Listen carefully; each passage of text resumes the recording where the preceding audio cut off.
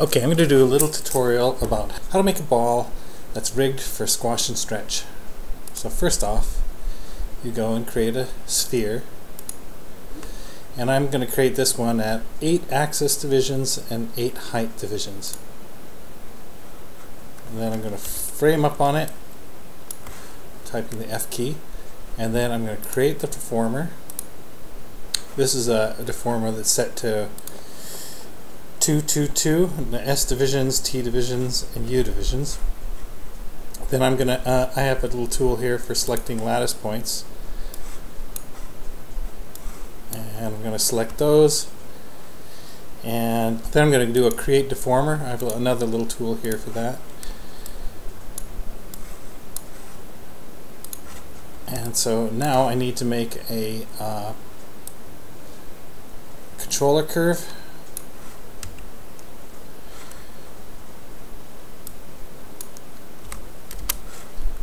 And then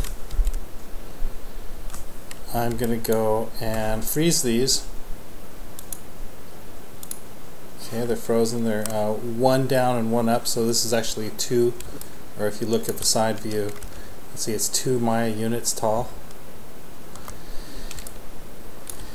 And then I'm going to create a measurement tool, distance.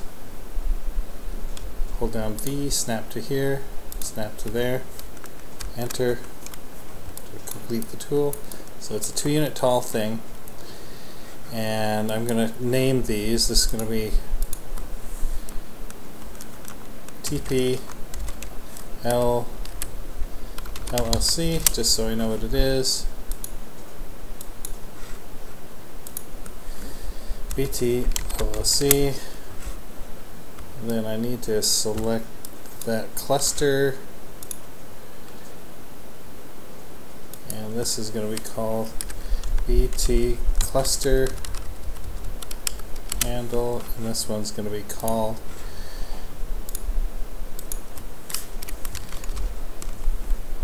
TP cluster handle. Get rid of that one. Okay, good. So now I have them all set up. I'm going to go look at my outliner. And I can I can either do a, oh, I didn't name the curves. Okay, this is going to be my TP CN TRL, and this will be my BT CN TRL. Okay, so now I can either do it like this. I can take these, drag them into there, drop them. Remember to turn off this. I left it on from before. I can either drop them in like that, or or I can let's see, a top, or I can do something like constrain, point, and orient, and then let's constrain, point, and orient. So the advantage to doing a point constraint, or disadvantage, depending on how you see it, they work pretty much the same way. The disadvantage is that you might be able to select this and move it off and mess things up, or you might select the you know, this thing, but this is going to always move with that. So there's some little problems that might happen, but it's pretty minimal. So then I'm going to take this, and where's my other cluster handle? There, and I'm going to create a new group, create layer from selected, and this is going to be the former layer. Oh.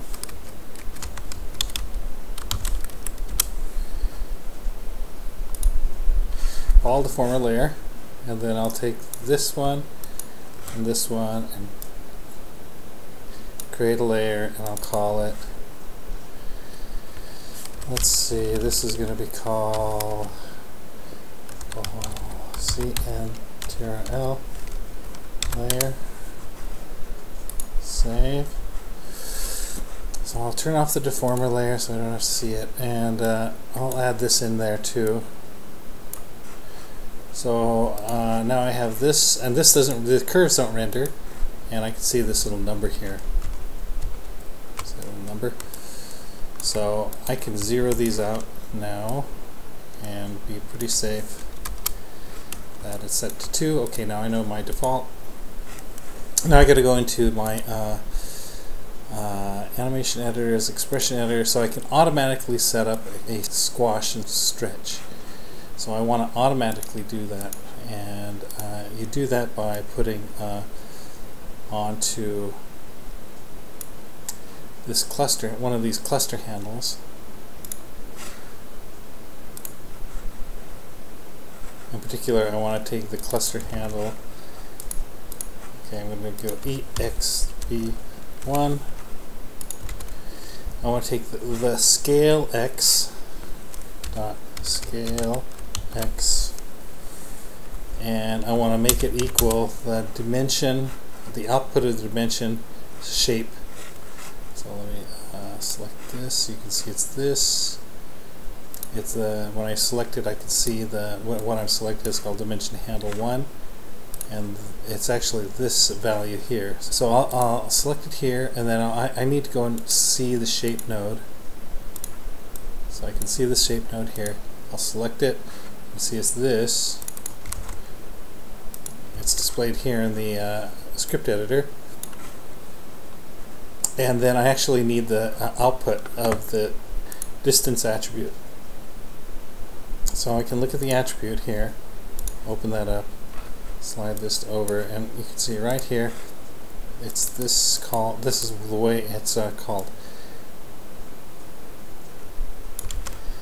So I can paste that in there. Now if I go on over here, maybe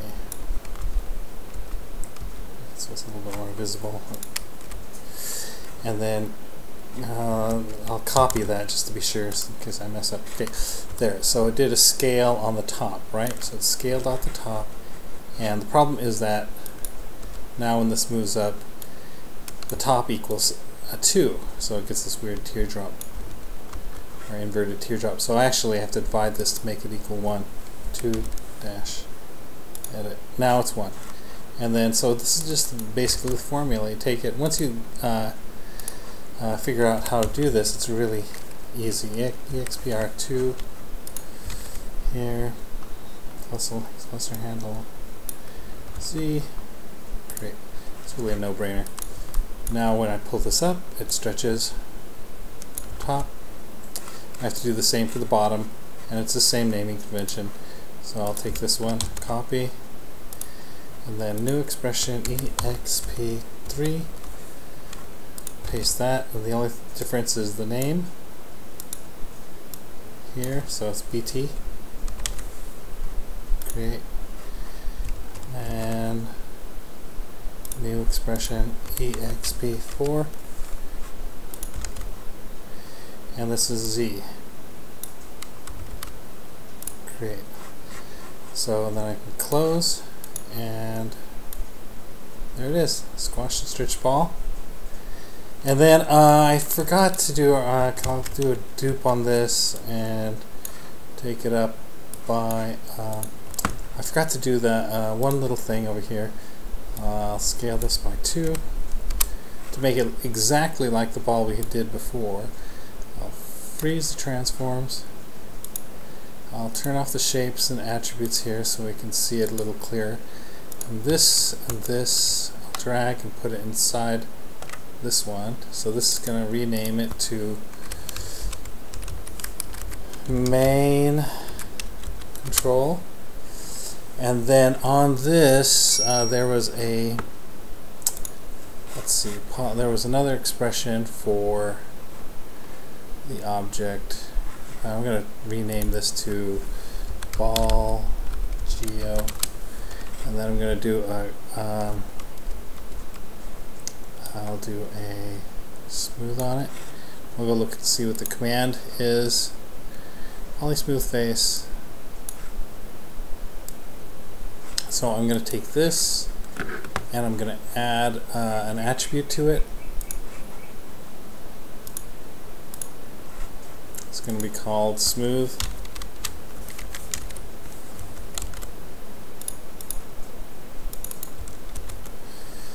Add. Okay. Close rather. And so we'll go over here and we see this. We have the smooth now, and then I'll go back into the attribute editor or the expression, and then I'll add one more exp5,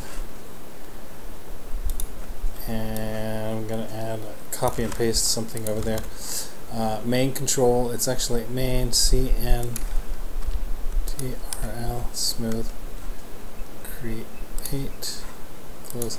So it takes the polysmooth face 1 divisions, and it sets a smooth to it off this. So I can dial in 2, and it'll smooth it. Of course, this isn't the ideal smooth.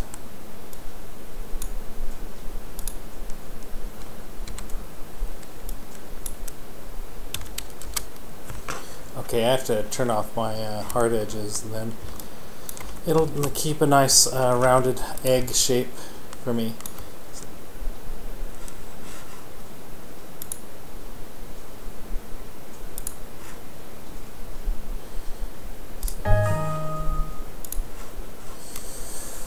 Okay, that's it.